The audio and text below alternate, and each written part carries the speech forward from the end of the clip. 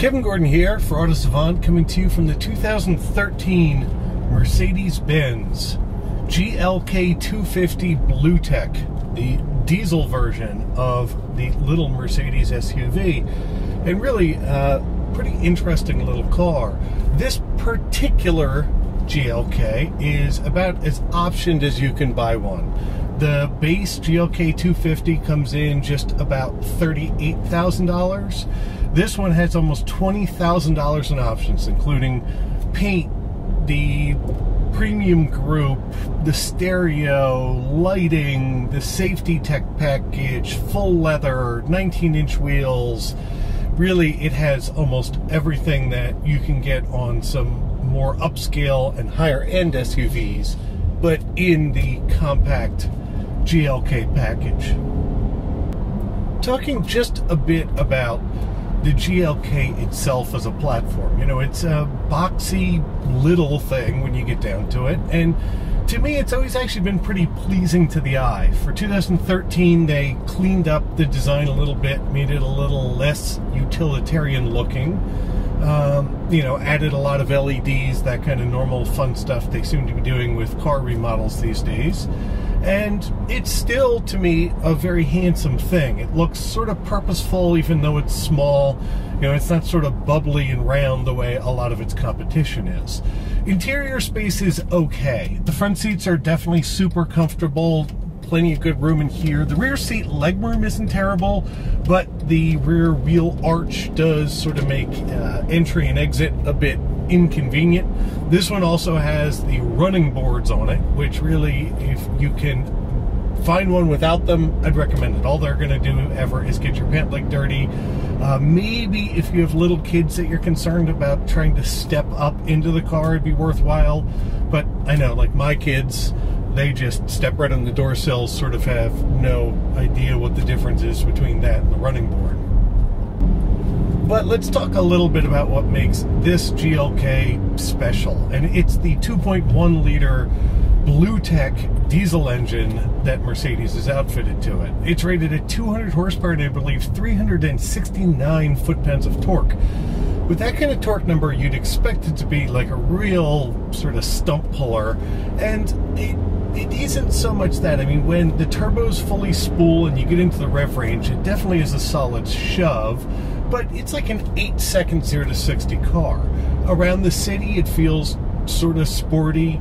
On the highway, it's never, ever at a sorts. It's just, you know, because the fact that diesels get a little wheezy in the upper rev range, a high-speed passing can get, you know, it doesn't give you the same sensation you obviously would get in a gasoline motor car. With that being said, you almost never notice this car's a diesel. I think it's the greatest compliment that you can give it is that it's quiet.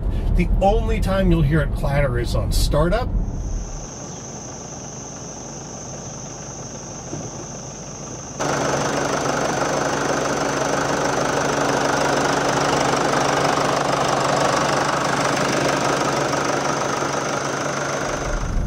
And if, for say, you're in the drive-thru of Dunkin' Donuts and there's a wall right next to you, you do get some clatter noise.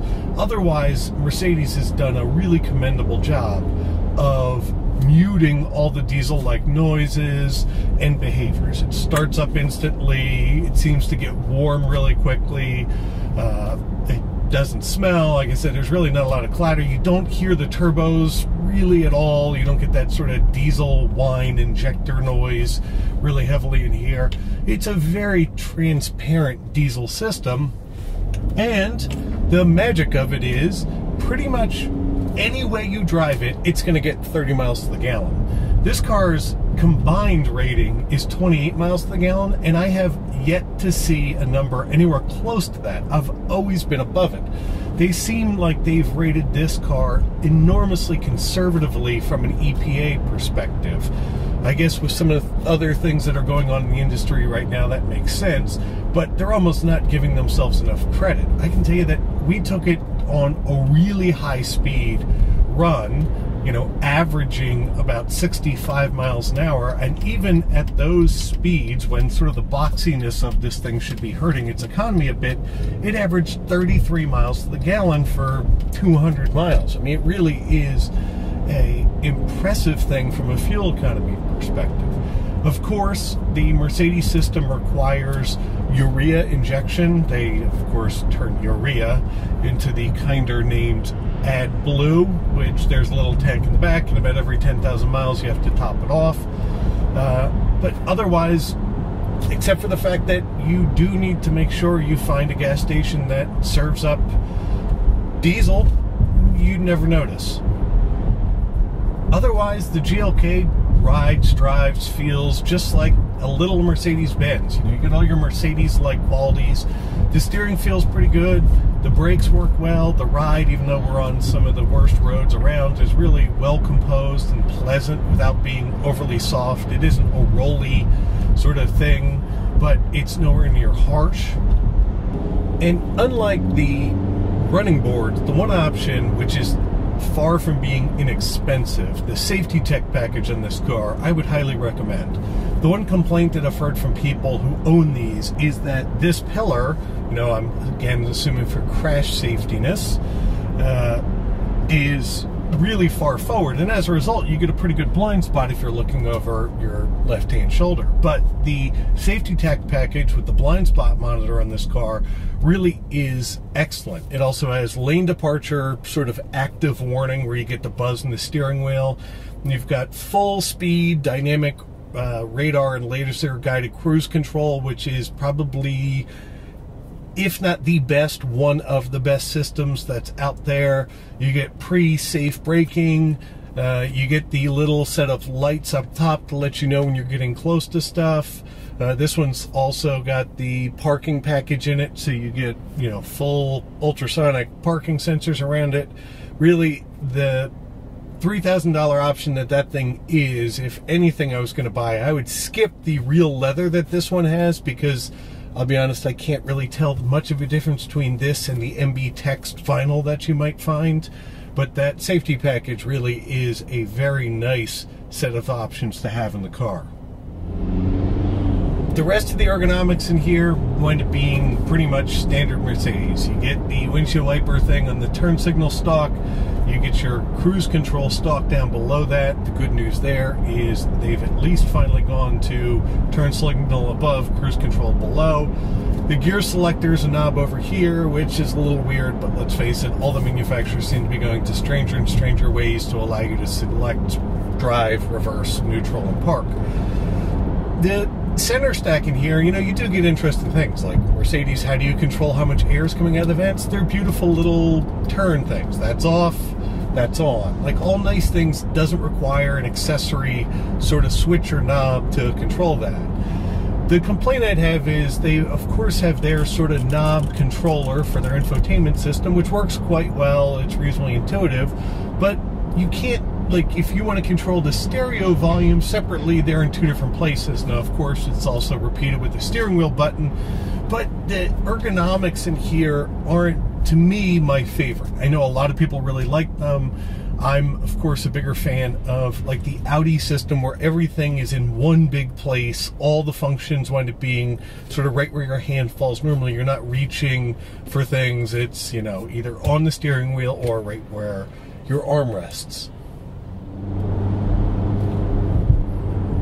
The final piece of this car, as far as an option set, winds up being the Harman Kardon stereo, which I had great hopes for because Mercedes can really put excellent stereos in their cars, and this one falls a little short. It really just doesn't have quite the raw power or the bright clarity that you might expect from an additional option add-on stereo. It isn't bad in any sense. The Bluetooth that connects to your phone works well. Credit to Mercedes. You get a real USB port in the center console. But there again, from a weird ergonomics perspective, I've yet to figure out a good way, if you have your USB plug plugged in, to have the cord hanging out and still be able to close both of these. You can leave one open and have your cord hanging out, but again, There's just those little details, the Germans and the electronics, they don't seem to quite have the way some of the Japanese or American manufacturers have. As I mentioned, from a looks department in 2013, they updated the outside of the GLK a bit and touched a few things on the interior. I have to say, this one, of course, painted in press car brown, as we like to call them, because they really like giving automotive journalists cars that are brown. It is a beautiful color. It's a almost maroon brown, I think you could call it. And unfortunately, we've had sort of crummy weather, so we haven't gotten any really crisp, good, sunset-like photography of this car. But it is pretty. This one also, with its 19-inch wheels. The one interesting detail of those is they don't have a rim all the way around them. The spokes are sort of self-contained rims, and so it's an interesting looking effect. The storage space in the third row is okay. You give up like 13 or 14 cubic feet to a midsize.